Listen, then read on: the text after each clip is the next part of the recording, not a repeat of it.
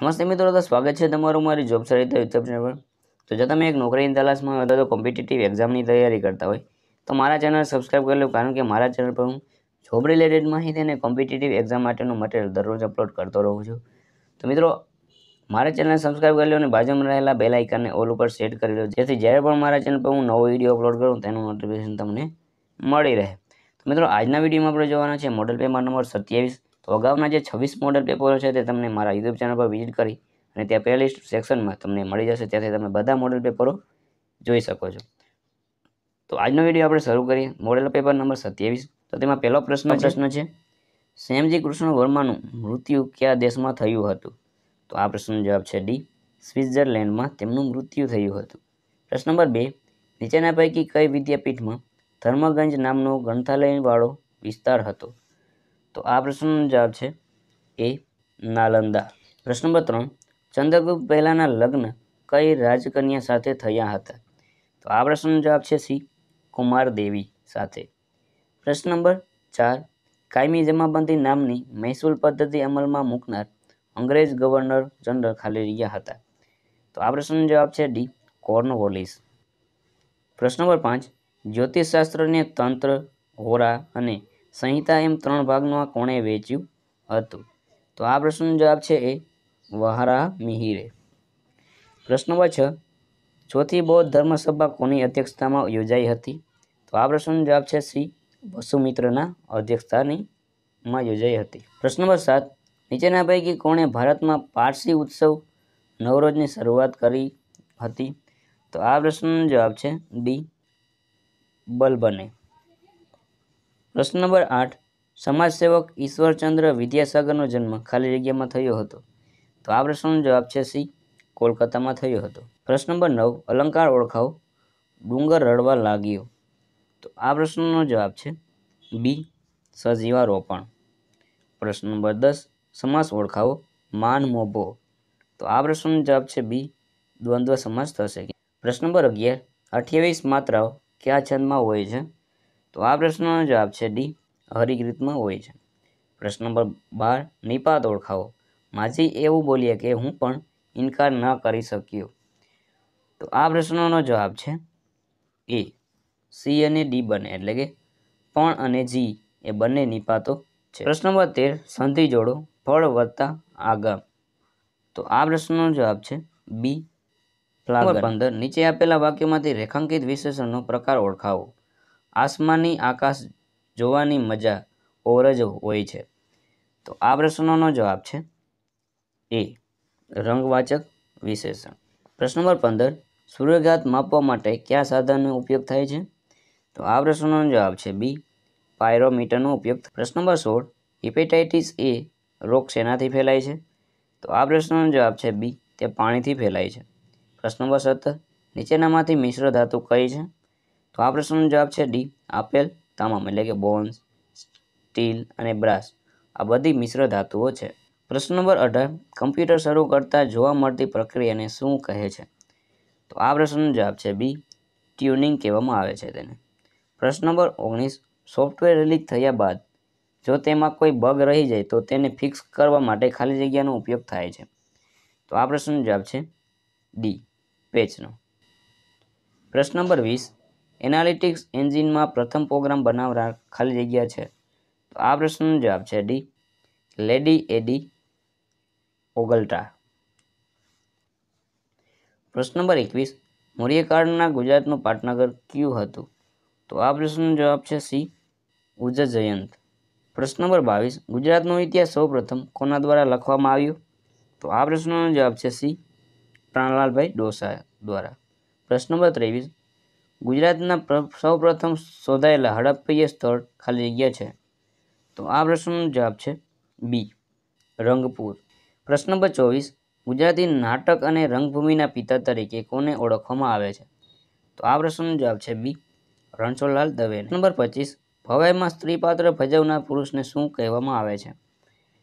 તો આ પ્રશ્નનો જવાબ છે બી, તેને કાંચળિયો કહેવામાં આવે છે। પ્રશ્ન નંબર 26, કવિ કલાપીની કૃતિ હૃદય ટીપું ટીપ પરથી કઈ ફિલ્મ ગુજરાતીમાં બનેલી છે? તો આ પ્રશ્નનો જવાબ છે એ, મનોરમા। પ્રશ્ન નંબર 27 ભારતનો સૌથી લાંબા અંતરે ભરાતો મેળો કયો છે? તો આ પ્રશ્નનો જવાબ છે એ કુંભનો મેળો. પ્રશ્ન નંબર 27 નીચેનામાંથી કયા સ્થળે કુંભનો મેળાનું આયોજન થતું નથી? તો આ પ્રશ્નનો જવાબ છે ડી બિહારમાં કુંભના મેળાનું આયોજન થતું નથી.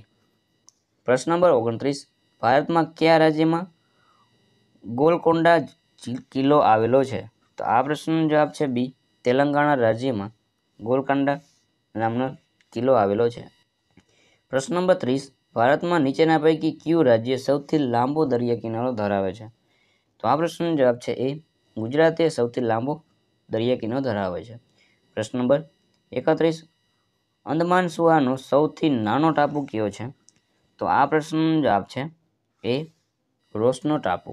પ્રશ્ન નંબર 32 અંદમાન અને નિકોબાર કઈ ચેનલ દ્વારા વિભાજિત થાય છે? તો આ પ્રશ્નનો જવાબ છે સી 10 ડિગ્રી ચેનલ. પ્રશ્ન નંબર 33 ગુજરાતના પ્રથમ આદિવાસી રેડિયો કેન્દ્રની શરૂઆત ક્યાં થઈ? તો આ પ્રશ્નનો જવાબ છે એ આહવાથી. પ્રશ્ન નંબર 34 કાષ્ઠકલાના ઉત્તમ નમૂનારૂપ ચિંતામણી પાર્શ્વનાથનું દેરાસર ક્યાં આવેલું છે? તો આ પ્રશ્નનો જવાબ છે ડી સુરતમાં આવેલું છે. પ્રશ્ન નંબર 35 ગુજરાતના કયા શહેર પરથી કર્કવૃત પસાર થાય છે? તો આ પ્રશ્નનો જવાબ છે સી પ્રાંતિજ શહેર પરથી. પ્રશ્ન નંબર 36 ખોટી જોડણી શોધો. તો આ પ્રશ્નનો જવાબ છે એ કુહાડી. તે આવી રીતે લખાતું નથી. તે આ પ્રશ્નનો જવાબ છે એ કુહાડી એ ખોટી જોડણી છે. પ્રશ્ન નંબર 37 આપેલ કહેવતનો સાચો અર્થ વિકલ્પમાંથી શોધો. કડી ઉપર તાળું નહીં ને લાડુ ઉપર વાળું નહીં. તો આ પ્રશ્નનો જવાબ છે ડી મૂળ વસ્તુ જ સમર્થ હોય પછી એના ઉપર વધારાની વસ્તુની જરૂર ન રહે. પ્રશ્ન નંબર 38 શબ્દ સમૂહ માટે એક શબ્દ લખો. કોષની આગળના ભાગના પાણી કાઢવા માટેનું ગોળાકાર ચામડું. તો આ પ્રશ્નનો જવાબ છે બી તેને બોક કહેવામાં આવે છે. પ્રશ્ન નંબર 39 સાચો વિરોધાભાસી શબ્દ ઓળખાવો. તો આ પ્રશ્નનો જવાબ છે સી શરમ અને બેશરમ. આ સાચા વિરોધી શબ્દો છે. પ્રશ્ન નંબર 40 સમાનાર્થી શબ્દ જણાવો. નિમિત્ત. તો આ પ્રશ્નનો જવાબ છે ડી બહાનું. પ્રશ્ન નંબર 41 રૂઢિપ્રયોગનો સાચો અર્થ જણાવો. વહાણા વાઈ જવા. તો આ પ્રશ્નનો જવાબ છે સી સમય જતો રહેવો. 43 વોલીબોલની રમતમાં રમનાર અને અવેજી ખેલાડીઓની સંખ્યા કેટલી હોય છે? તો આ પ્રશ્નનો જવાબ છે બી 6+6. પ્રશ્ન નંબર 43 ટેબલ ટેનિસ રમતમાં દડાનું વજન કેટલું હોય છે? તો આ પ્રશ્નનો જવાબ છે એ 2.68 ગ્રામથી 2.77 ગ્રામ સુધી. પ્રશ્ન નંબર 44 આઈઓસીનું વડુ મથક ખાલી જગ્યા આવેલું છે. તો આ પ્રશ્નનો જવાબ છે બી લોસેનમાં આવેલું છે. પ્રશ્ન નંબર 45 રક્ષાનો જન્મદિવસ આ મહિનાના ત્રીજા ગુરુવારે છે. આ મહિનો સોમવારથી શરૂ થતો હોય તો રક્ષાનો જન્મદિવસ ક્યારે હશે? તો આ પ્રશ્નનો જવાબ છે સી 18 તારીખે હશે. પ્રશ્ન number 46 P3 M8 J15 G25 તો ડી બરાબર શું થાય? તો આ પ્રશ્નનો જવાબ છે બી જી બરાબર 35 થશે. પ્રશ્ન નંબર 67 જો કોઈ સાંકેતિક ભાષામાં પ્લેટ બરાબર SODWH વડે દર્શાવાય છે તો નોબલને કેવી રીતે દર્શાવાય? તો આ પ્રશ્નનો જવાબ છે ડી QREOH દ્વારા. પ્રશ્ન નંબર 48 અંડર-19 ક્રિકેટ એશિયા કપ 2021ના વિજેતા કયો દેશ બન્યો છે? તો આ પ્રશ્નનો જવાબ છે એ ભારત. પ્રશ્ન નંબર 49 નીચેનામાંથી કયા રાજ્યમાં પાપા પગલી પ્રોજેક્ટનો સમારંભ કરાયો છે? તો આ પ્રશ્નનો જવાબ છે એ ગુજરાતમાં. પ્રશ્ન નંબર 50 નીચેનામાંથી કઈ સંસ્થાને રાષ્ટ્રીય જાતિ સંરક્ષણ પુરસ્કાર પ્રાપ્ત થયો છે? તો આ પ્રશ્નનો જવાબ છે C Kerala university of veterinary and animal science. પ્રશ્ન નંબર 51 ત્રિભુવનદાસ પુરુષોત્તમદાસ લુહાર પોતાનું સુંદરમ ઉપનામ શેમાંથી પસંદ કરેલું છે? તો આ પ્રશ્નનો જવાબ છે એ ગાંધીજીની આત્મકથામાંથી. પ્રશ્ન નંબર 52 બકુલ ત્રિપાઠીનું કયું ઉપનામ ધરાવતા હતા? તો આ પ્રશ્નનો જવાબ છે સી ઠોઠ નિશાળીઓ. તે બકુલ ત્રિપાઠી ઉપનામ ધરાવતા હતા? પ્રશ્ન નંબર 53 મધુસૂદન પારેખનું ઉપનામ ખાલી જગ્યા છે. તો આ પ્રશ્નનો જવાબ છે બી પ્રિયદર્શી. પ્રશ્ન નંબર 54 નીચે આપેલા માહિતીઓના આધારે યોગ્ય જોડ બનાવો. એકની સામે સી આવશે એટલે ગાંધીજીના સસમતો ગુણવંત શાહનું છે. ત્યારબાદ બેની સામે ડી આવે ગાંધીવાસી તો તે મુરલી ઠાકોરનું છે. ત્યારબાદ 3ની સામે આવે છે આંગુતુંગ વાર્તા તો તે ઈલા દેવની છે. ત્યારબાદ આંગુતુંગ નવલકથા તો તે ધીરુબહેન પટેલની છે. તો આ પ્રશ્નનો જવાબ છે સી.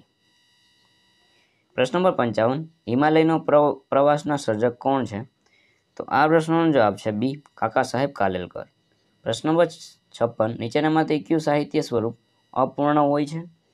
તો આ પ્રશ્નનો જવાબ છે બી આત્મકથા. પ્રશ્ન નંબર 57 આધુનિક યુગના પ્રવાસ વર્ણન લખાતા મહિલા સાહિત્યકારનું નામ જણાવો. તો આ પ્રશ્નનો જવાબ છે બી પ્રીતિ સેન ગુપ્તા.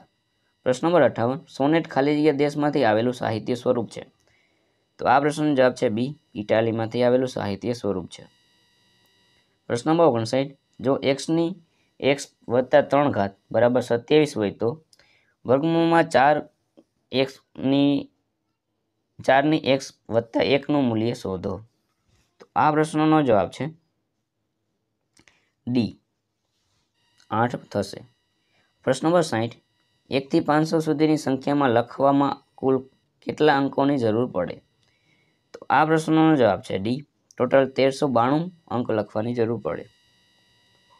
પ્રશ્ન નંબર 60 એ અને બી બંનેની એક સરખી રકમ 7.5 વ્યાજના દરે ક્રમશઃ 4 અને 5 વર્ષ માટે સાદા વ્યાજે ઉધાર આપવામાં આવે છે. જો તેના દ્વારા આપવામાં આવેલ વ્યાજનો તફાવત 150 હોય તો દરેકને કેટલી રકમ આપવામાં આવી હશે? તો આ પ્રશ્નનો જવાબ છે ડી 2000 રૂપિયા આપવામાં આવેલી હશે. પ્રશ્ન નંબર 62 જો એક્સ બરાબર વાયના 90% હોય તો વાય એક્સના કેટલા ટકા હોય? તો આ પ્રશ્નનો જવાબ છે સી 101 1/9%. પ્રશ્ન નંબર 63 એક રમકડાની દુકાનમાં કુલ 100 રમકડા છે જેમાંથી 40 રમકડા ખામીવાળા છે. યદૃચ્છીય રીતે રમકડું પસંદ કરવામાં આવે તો પસંદ કરેલ રમકડું ખામી વગરનું હોય તો તેની સંભાવના શોધો. તો આ પ્રશ્નનો જવાબ છે બી 0.6% સંભાવના હોય. પ્રશ્ન નંબર 64 એક બોટ પ્રવાહની દિશામાં 45 કિલોમીટરની પ્રતિ કલાકની ઝડપથી જાય છે તથા પ્રવાહની વિરુદ્ધમાં 9 કિલોમીટર પ્રતિ કલાકની ઝડપથી જાય છે તો સ્થિર પાણીમાં બોટની ઝડપ કેટલી હોય? તો આ પ્રશ્નનો જવાબ છે સી. તો તે બોટની ઝડપ સ્થિર પાણીમાં 27 કિલોમીટર પ્રતિ કલાક હોય. પ્રશ્ન નંબર 65 એક લંબચોરસ મેદાનની લંબાઈ તથા પહોળાઈ અનુક્રમે 80 તથા 50 મીટર છે. જો મેદાનની ફરતે 1 મીટર પહોળાઈ ધરાવતો રસ્તો બનાવવામાં આવે તો મેદાનનું ક્ષેત્રફળ કેટલું હોય? તો આ પ્રશ્નનો જવાબ છે એ 264 મીટરની 2 ઘાત. 264 મીટરની 2 ઘાત. પ્રશ્ન નંબર 66 ત્રિકોણ એબીસીમાં ડી ઈ અને એફ અનુક્રમે સમરેખ એબી સમરેખ બીસી અને સમરેખ એસીના મધ્યબિંદુ હોય તો ત્રિકોણ ડી ઈ એફનું ક્ષેત્રફળ બરાબર ખાલી જગ્યા હોય. તો આ પ્રશ્નનો જવાબ છે સી 1/4 ગુણ્યા ત્રિકોણ એબીસીનું ક્ષેત્રફળ. પ્રશ્ન નંબર 67 અ એક કામ 16 દિવસમાં બ તે જ કામ 12 દિવસમાં પૂર્ણ કરી શકે છે. અ અને બ અને ક મળીને આ કામ 4 દિવસમાં પૂર્ણ કરી શકે છે. તો આ કામ ક એકલો કેટલા દિવસમાં પૂર્ણ કરી શકે? તો આ પ્રશ્નનો જવાબ છે સી 9 અને 3/5 દિવસ. પ્રશ્ન નંબર 68 7y + 4/y + 2 બરાબર -4/3 નો ઉકેલ ખાલી જગ્યા છે. તો આ પ્રશ્નનો જવાબ છે એ -4/3. પ્રશ્ન નંબર 69 ધંધાદારી ચલાવનાર ઢોર માટે ગૌચરનો વિસ્તાર નક્કી કરવા ધ્યાનમાં લઈ શકાય કે કેમ? તો આ પ્રશ્નનો જવાબ છે બી ન લઈ શકાય. પ્રશ્ન નંબર 70 વન વિભાગ તરફથી સામાજિક વનીકરણની યોજના અંગે ગૌચર અને પડતર જમીનની માંગણી થઈ શકે? તો આ પ્રશ્નનો જવાબ છે સી હા થઈ શકે. પ્રશ્ન નંબર 71 વન વિભાગ તરફથી સામાજિક વનીકરણ યોજના અંગે જમીનની માંગણીઓ આવે ત્યારે પંચાયતે શું કરવું? તો આ પ્રશ્નનો જવાબ છે ડી. તાત્કાલિક અમલ કરવો. પ્રશ્ન નંબર 72. પંચાયત ઠરાવ કરીને વન ખાતાને કેટલી જમીન સોંપી શકે છે? તો આ પ્રશ્નનો જવાબ છે એ 2 એકર સુધીની જમીન સોંપી શકે છે. પ્રશ્ન નંબર 73. ગામતળ વધારવાની કાર્યવાહી કોણ કરવાની હોય છે? તો આ પ્રશ્નનો જવાબ છે બી. મામલતદારે તે કાર્યવાહી કરવાની હોય છે. પ્રશ્ન નંબર 74. ખડથાળની જરૂરિયાત અંગેની અરજી ગામ લોકોએ કોને કરવાની હોય છે? તો આ પ્રશ્નનો જવાબ છે એ. તે મામલતદારને કરવાની હોય છે. પ્રશ્ન નંબર 75. પ્રાદેશિક ચૂંટણી કમિશનરને હટાવવા રાષ્ટ્રપતિ દ્વારા કોની સલાહ લેવી અનિવાર્ય છે? તો આ પ્રશ્નનો જવાબ છે બી. મુખ્ય ચૂંટણી કમિશનરની. પ્રશ્ન નંબર 76. ભારતમાં 10 પ્રજ્ઞાની સમાપ્તિ કયા કાયદા દ્વારા કરવામાં આવી છે? તો આ પ્રશ્નનો જવાબ છે બી. ચાર્ટર એક્ટ 1833 મુજબ. પ્રશ્ન નંબર 77. કયા કાયદા અંતર્ગત કેન્દ્રીય બજેટ રાજ્યના બજેટથી અલગ કરવામાં આવ્યા છે? તો આ પ્રશ્નનો જવાબ છે બી. ભારતીય શાસન અધિનિયમ 1919 મુજબ. પ્રશ્ન નંબર 78. ભારતની પ્રથમ પંચવર્ષીય યોજના ખાલી જગ્યાના આર્થિક મોડલ ઉપર આધારિત હતી? તો આ પ્રશ્નનો જવાબ છે સી. ઓર એફ હેરોલ્ડ. પ્રશ્ન નંબર 79. કઈ સમિતિએ કલમ 88 હેઠળ કર વળતરને નાબૂદ કરવાની ભલામણ કરી? તો આ પ્રશ્નનો જવાબ છે બી. કેલકર સમિતિ. પ્રશ્ન નંબર 80. ભારતીય સ્ટેટ બેંકની રચના કઈ સમિતિની ભલામણ હેઠળ કરવામાં આવી હતી? તો આ પ્રશ્નનો જવાબ છે ડી. એ.ડી. ગોળવાલા સમિતિ. પ્રશ્ન નંબર 81. અહીં એક્ટિવ વાક્ય આપેલું છે તેને આપણે પેસિવમાં ફેરવવાનું છે. I will meet my friend at the airport. તો આ પ્રશ્નનો જવાબ છે બી. My friend will be meet at the airport. પ્રશ્ન number 82. He said I M looking at the diagram change the speech. તો આ પ્રશ્નનો જવાબ છે D. He said that he was looking at the diagram. પ્રશ્ન number 83. I wish more people were ખાલી જગ્યા you mister વેલ્ટર. તો આ પ્રશ્નનો જવાબ છે સી. As ગેનિયર્સ as. પ્રશ્ન number 84. He is going out win ખાલી જગ્યા ગેરમેન ગર્લ્સ. તો આ પ્રશ્નનો જવાબ છે એ. અ. પ્રશ્ન number 85. V head a great time ખાલી જગ્યા. તો આ પ્રશ્નનો જવાબ છે એ. હેડન્ટ વી. પ્રશ્ન number 86. He will be hair is a few ખાલી જગ્યા ટાઈમ. તો આ પ્રશ્નનો જવાબ છે બી. મિનિટ્સ. પ્રશ્ન નંબર 87. ટુ ક્રાય ખાલી જગ્યા never the solution two any problems. તો આ પ્રશ્નનો જવાબ છે ડી. ઇઝ. પ્રશ્ન નંબર 88. સ્પેનિશ ખાલી જગ્યા is money part of Latin area. તો આ પ્રશ્નનો જવાબ છે સી. Is spoken. પ્રશ્ન number 89. I will take to you ખાલી જગ્યા. તો આ પ્રશ્નનો જવાબ છે એ. લેટર. પ્રશ્ન નંબર 90. હી આન્સરેડ ધ ક્વેશ્ચન ખાલી જગ્યા. તો આ પ્રશ્નનો જવાબ છે એ. કોન્ફિડેન્ટલી. પ્રશ્ન number 91. Our teacher told us a new ખાલી જગ્યા. તો આ પ્રશ્નનો જવાબ છે એ. પોએમ. પ્રશ્ન નંબર 92. ખાલી જગ્યા હી ઇઝ સ્ટ્રોંગ. તો આ પ્રશ્નનો જવાબ છે સી. ટાઉટ. પ્રશ્ન number 93. Which of the following is not gender. તો આ પ્રશ્નનો જવાબ છે એ. ટીચર. પ્રશ્ન નંબર 94. ઓવન શુડ નોટ ખાલી જગ્યા એનીબોડી. તો આ પ્રશ્નનો જવાબ છે એ. ઇન્સલ્ટ. પ્રશ્ન number 95. Lottery in which an article એગેન્સ્ટ by the loss two one those buying ticket ખાલી જગ્યા ગીવ વન વર્ડ. તો આ આખો શબ્દ છે આ આખું વાક્ય છે તેનો આપણે એક શબ્દ લખવાનો છે. તો આ પ્રશ્નનો જવાબ છે બી. રિફિલ. પ્રશ્ન નંબર 96. શોધ ધ કરંટ સ્પેલિંગ. અહીં આપેલા 4 ઓપ્શનમાંથી આપણે સાચો સ્પેલિંગ શોધવાનો છે. તો આ પ્રશ્નનો જવાબ છે એ 81. પ્રશ્ન નંબર 97, ફાઇન્ડ એનોનિમ્સ ઓફ એક્સોડસ. તો આ પ્રશ્નનો જવાબ છે સી સ્ટે. પ્રશ્ન number 98, choose the opposite word of ઇરુડાઇટ. તો આ પ્રશ્નનો જવાબ છે સી ઇગ્નોરન્ટ. પ્રશ્ન number 99, the fail two add of appendix to the book. Which of the following the right oral from the underlined word? તો આ પ્રશ્નનો જવાબ છે એ appendix. પ્રશ્ન number 100, change the degree of comparison. Very few countries are as rich as Japan. તો આ પ્રશ્નનો જવાબ છે બી Japan is રેચ then money most other countries. તો મિત્રો વિડીયો સારો લાગે તો વિડીયો લાઇક કરી દેજો, કમેન્ટ કરી દેજો, ચેનલ સબસ્ક્રાઈબ કરી દેજો અને તમારા મિત્રોના વિડીયો શેર પણ કરી દેજો જેથી તેમને પણ આ વિડીયો ઉપયોગી બને. તો આ સાથે હું મારો વિડીયો પૂરો કરું છું. જય હિન્દ, જય ભારત.